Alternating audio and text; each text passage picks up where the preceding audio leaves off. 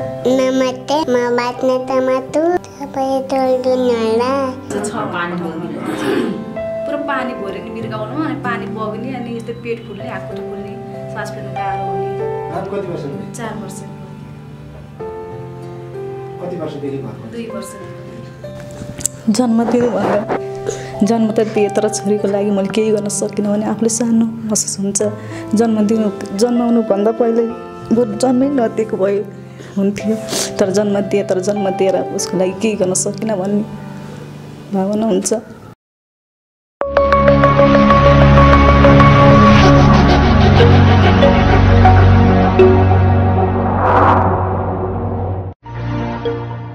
दर्शकहरू नमस्कार। जनाले टेलिभिजन अनि सैगाली अनलाइन टिभी दुवैमा स्वागत गर्न चाहन्छु। म उपस्थित भएको छु लक्ष्मण भने आज हामी एकदमै धेरै पीडाका बिचमा तपाईहरुसँग चाहिँ उपस्थित भएका छौँ। जसरी खाउँ खाउँ लाउ लाउ भन्ने उमेरमा बालबालिका अथवा साना बालबच्चालाई कति दुःखदायी अवस्थामा यस्तो रोगले भेटाउँछ। जसरी उनीहरूले समाजमा केही गर्न चाहने अथवा भविष्यका कर्णधार हुन् तर उनीहरूले केही गर्न चाहेर पनि गर्न नसक्ने अवस्था अथवा त्यस्तो रोगले चाहिँ भेटाउँछ त्यस्तो बालबालिकालाई। जसरी आज चितवन माडीका युना BK चाहिँ मृगौला फेल भएको छ उहाँको। जसरी एकदमै दर्दनाक अवस्थामा हुनुहुन्छ। भरतपुर अस्पतालमा चेक गराइसकेपछि उहाँहरू चाहिँ काठमाडौँ आउनुभएको छ, तर आर्थिक अभावकै कारण काठमाडौँ पुग्न बित्तिकै पेट पनि फुलिराखेको छ। तर अहिले चाहिँ उहाँहरूले चाहिँ उपचार गराउन पाउनुभएको छैन। उहाँको आमा पनि हामीसँग हुनुहुन्छ। एकदमै दर्दनाक पीडा छ। पक्कै पनि हामी उहाँसँग कुरा गर्न चाहन्छौँ। यहाँलाई स्वागत छ। यहाँको नाम चाहिँ भन्नुहोस्। नमस्ते, मेरो नाम रीता विश्वकर्मा। मेरो घर चितवन माडी डिक्रुबारीमा पर्छ। कति भयो नानीलाई यस्तो भएको? नानीले 2 वर्षदेखि नै हो यस्तो मृगौला समस्या देखिएको। त्यहाँदेखि मैले सरकारी हस्पिटलमा लाने ल्याउने गरिराखेँ। यस्तो रुकथुनको लागि मात्रै भयो। अनि अहिले त 3-4 चोटि नै भयो यो बिमार बल्झेको। अनि अब आइस्ता पनि अब आफ्नो घरमा कोही छैनन् कमाउने, बा आमा माइतीमा हो बस्ने।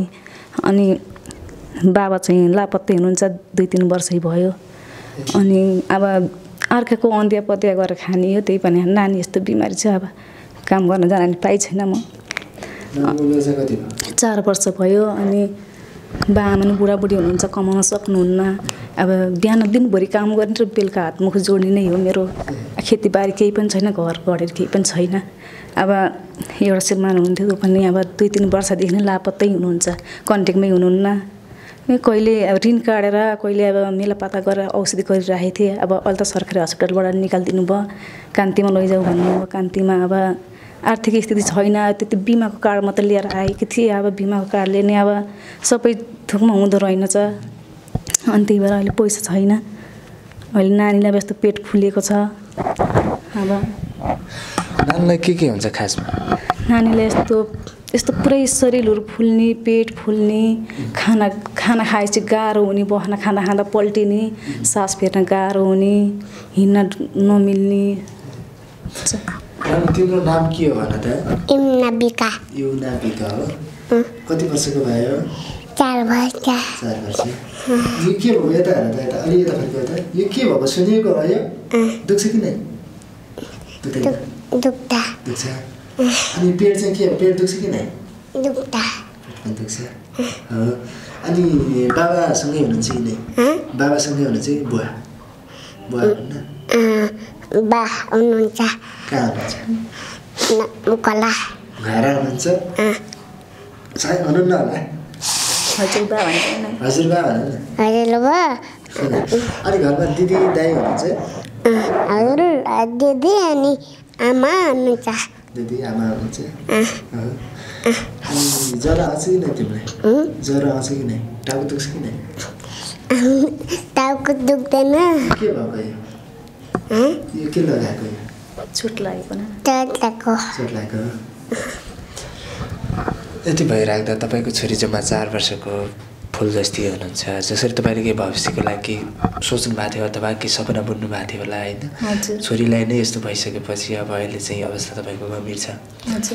तपाईँले कति बेला धेरै दुःख महसुस हुन्छ? एक्लै महसुस कति बेला हुन्छ तपाईँले? एक्लै महसुस त यो बेला हुन्छ सर, जुन बेला छोरी सारी हुन्छ। आफूसँग 1 पैसा हुँदैन। आफूसँग एक पैसा हुँदैन छोरी सारी हुन्छ आउनु ठाउँ कहीँबाट छैन दबाई खान पाउँदिनँ छटपटै राख्छ मम्मी मेरो त दबाई पनि सिद्धिया दबाई खान चाम भन्छ त्यो बेला मलाई एकदम गाह्रो हुन्छ सर यही तिनटै छोरछोरी मेरो जिन्दगी भन्ने यो छोरीलाई यस्तो हुँदा आफूले इलाज गर्न नपाउँदा एकदम नराम्रो लाग्छ आफू बचेको केही साह्रो लाग्दैन पीडा त मलाई यसैमा छ छोरी सन्ची होस् राम्रोसँग र धेरै ल्याउन पढाउन नसके नि स्वस्थ रहोस् यही हुन्छ हामी त्यस्तो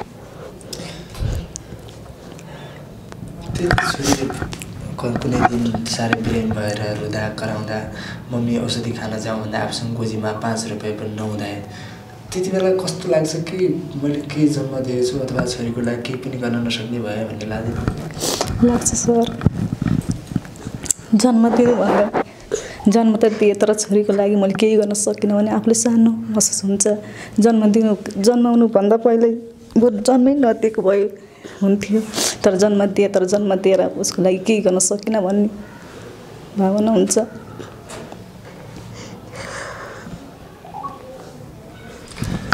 तपाईँको श्रीमान चाहिँ तपाईँको साथमा हुनुहुन्न अहिले हजुर किन कारण त सर पहिलादेखिको जडिया हुनुहुन्थ्यो कहिले पनि छोरीछोरीको बारेमा मेरो बारेमा कहिल्यै सोध्नुहुन्थेन साथमा हुँदाखेरि पनि त्यो अनि छोरीलाई यस्तो रोग लागेको नि थाहा छ उसलाई 2 वर्षदेखि नै छोरीले रोग लागेको त्यहाँपछि झन् बढी जाँड खाने छोरीको लागि वास्ता नगर्ने घर परिवारको वास्ता नगर्ने 2टा नानी बाबु छन् तिनीहरूको लागि पढाउनको लागि वास्ता नगर्ने त्यस्तो भएर नै म माइतमा आएर बसेपछि पहिला नि जाँड खाने कहिले कहिले आउनु त गर्थेँ त्यहाँदेखि त आउन पनि छोडो कन्ट्याक्टमा पनि छैन कहाँ छ के गरेछ केही थाहा छैन भरतपुर अस्पतालमा तपाईँ चेक गराउँदै अहिले ल्याएर कान्तिमा पनि चेक बनाउनु भयो अब बनाइसकेपछि मृगौलाबाट तपाईँले पिप बगेर यो जसरी पेट नै फुल्लिन्छ भन्नुभयो होइन अब के यति भइराख्दा त छोरीको लागि कहिले धेरै गाह्रो हुन्छ होला होइन कहिले काहीँ अस्पताल नजिक नभएको बेला अथवा बाटोमा हिँड्दै गर्दा छोरी हाँस्दा तपाईँले खुसी लाग्नु स्वाभाविक छ तर पीडा आफूमाथि छ नि होइन अब आफ्नो बिचमा छ अब त्यो धेरै पीडा भइराख्दा यो समाजमा मैले जिउन चाहिँ एकदम गलत जन्म लिएछु भन्ने लाग्दैन तपाईँलाई गलत जन्म त सर जन्म देशी माया लाग्दो रहेछ देखेपछि माया लाग्दो रहेछ अब माया पनि अब कसरी नलाग्ने र जन्म दिइहाले माया त लाग्छ अब जसरी भए पनि यो छोरीलाई बचाउन पाए हुन्थ्यो भन्ने हुन्छ तर अहिलेसम्म अब आफू ऊ भएर कोही साथ दिनु भएन अब बाआमा बुढाबुढी हुनुहुन्छ अब श्रीमान छैन माइतमा बसेको छ तर कसैले साथ दिएनन् मलाई अहिलेसम्म आजसम्म के गरेर बचाएर पाल्नुहुन्छ अझसम्म त अब नगरपालिकाबाट मलाई 20,000 दिनुभएको थियो अनि त्योबाट मैले इलाज गरेँ अनि गाउँमा ऋण छ सर धेरै नै ऋण छ बाबा मम्मी अब मलाई त कसले पताउँछ र बाबा मम्मीले ऋण खोज्दै पठाउँदै गर्नुभयो 2 वर्षदेखि नै कहिले खोलामा गिटी टिप्ने बेच्ने र छोरीलाई इलाज गर्ने कहिले मेलापाता जाने इलाज गर्ने गरिरहेको छु अहिलेसम्म तिमी स्कुल जान्छ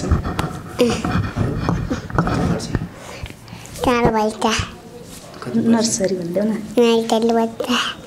जिब्रो किन त्यस्तो बनाएको त्यस्तो गर्न गीत गाउन आउँछ नि तिमीलाई गीत गाउन आउँछ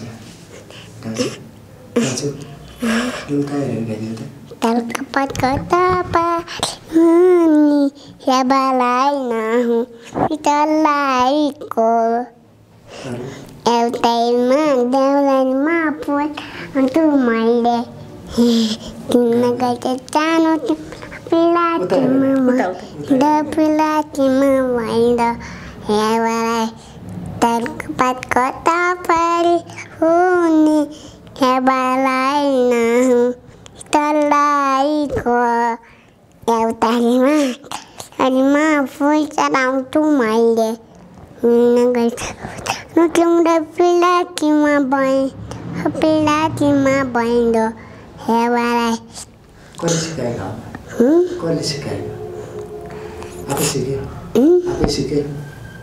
कसले सिकाइदिएको भन्दै त मैले आफै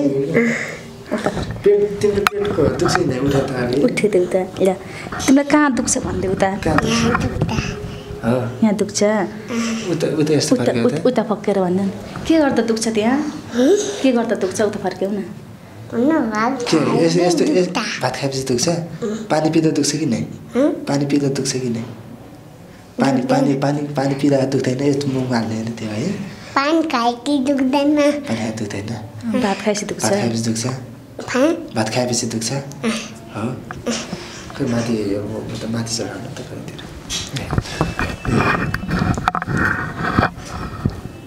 भात खाँदा चाहिँ दुख्छ हो पक्कै पनि दर्शकहरू जसरी सम्झिँदा पनि अचम्म लाग्छ जसरी सानी नानी गाउन सक्ने क्षमता अथवा के गर्न सिक्ने अथवा गर्न सक्ने र सिक्ने अवस्था हो पक्कै पनि उहाँलाई चाहिँ यति गाह्रो छ जसरी पेट पनि तपाईँले देख्नुभयो एकदमै यत्रो यत्रो भइरहेको छ कति दुख्छ होला पक्कै पनि यो पेट चाहिँ कस्तो कस्तो बेला सुनिन्छ अथवा यो कहिले भित्र जाने बाहिर आउने हुन्छ कि सधैँ सधैँ यस्तै हो यो सर यस्तो हुन्छ यो दबाई खाइराखेँ भने यो पेट घट्छ तर यस्तो दबाई खान पाइनँ भने एकै गासी फुल्छ पुरै शरीरले फुल्छ अझै फुल्छ यो त बल्ल सुरु नै हो अब दबाई खाइ छैन बल्ल सुरु फेरि बल्झिएछ यो बिमार अझै पनि अब 10-12 दिन दबाई खान पाइनँ भने लास्टै सुनिन्छ र बस्ने स्थिति नै हुँदैन यसको यो त आरिस लाएर सिरानीको आरिस लाएर राख्नुपर्छ नै बोल्नै सक्दैन बोल्दैन कसैसँगै हामी बोल्दा नै उसलाई बोल्ने मन हुँदैन अहिले डाक्टरको सल्लाह के छ यहाँ यसरी कान्तिमा जानुभयो त्यहाँ डाक्टरको सल्लाह चाहिँ के छ डाक्टरको सल्लाह चाहिँ यो छ मैले भरतपुरबाट डाक्टरले यस्तो भन्नुभएको थियो कि यो मृगौलाको मासुको चौडा चेक गर्नुपर्छ यो बारम्बार बल्झियो भनेर पठाउनु भयो है अनि मैले यहाँ सर डाक्टर सरलाई त्यही सोधेँ मैले सर यस्तो यस्तो गर्नुपर्छ अरे भन्दाखेरि पुरा रिपोर्ट हामीले हेर्छौँ र बल्ल अपरेसन गर्न पर्ने हो या मासुको टुक्रा चेक गर्न पर्ने बल्ल हामीले बताउँछौँ तर अहिले रिपोर्ट नदेखेसम्म हामीले केही भन्न सक्दैनौँ भन्नुभयो रिपोर्ट चाहिँ कहिले आउँछ रिपोर्ट अब आजदेखि नै हो भर्ना गर्ने भनेको त तर बाहिर गएर रिपोर्टहरू चेक बाहिर गएर गराउन पर्दो रहेछ तर मैले बाहिर गएर चेक गराउनु पैसा भएन मसँग त्यही भएर अहिलेसम्म कोही रिपोर्टहरू आएको छैन सर गराएकै छैन बाहिर गएर चेक गराउनु पर्छ हजुर ल ठिक छ जसरी तपाईँले यति सोच्नु भएको छ अथवा छोरीको लागि छोरी बचाउँछ भनेर चितवनबाट जसरी काठमाडौँ आउनु भएको छ नानु आज तिमीलाई के अरे पेट चाहिँ दुखेको छ कि नै तिमीलाई पेट दुखेको छ कि नै आज पेट दुखेको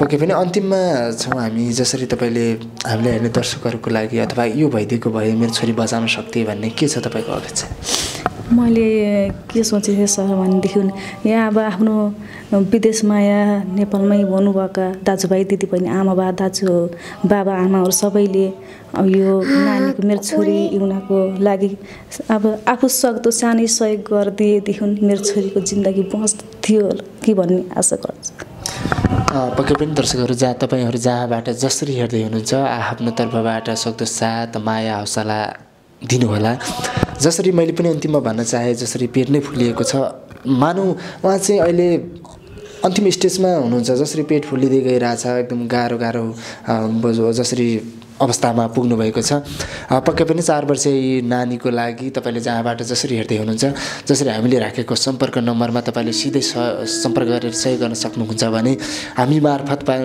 पनि तपाईँले सहयोग गर्न सक्नुहुन्छ तपाईँ जहाँबाट हेर्दै हुनुहुन्छ आफ्नो चिया खर्च काटेर पनि तपाईँले सहयोग गर्नुभयो भने पक्कै पनि जीवनमा सबैभन्दा ठुलो कर्म हुने चाहिँ यही विषय दिलाउन चाहन्छु र हामी अन्तिममा छौँ नानु तिमी अन्तिममा के भन्न चाहन्छौ सबैलाई के भन्न चाहन्छौ नमस्ते म बाँच्न चाहन्छु सबैले सहयोग गर्दिनु होला भन त उता हेरेर नमस्ते नमस्ते उता हेरेर उता मलाई हेर्न नमस्ते म बाँच्न चाहन्छु म बाँच्न चाहन्छु सबैले सहयोग गरिदिनु होला सबैले टोल्दिनु होला पक्कै पनि दर्शकहरू जसरी तपाईँले साथ सपोर्ट दिनु होला यही विषय दिलाउन चाहन्छु र आजको जनालाई विशेष अनि सैगाली अनलाइन टिभीबाट म बिदा हुने अनुमति चाहन्छु नमस्कार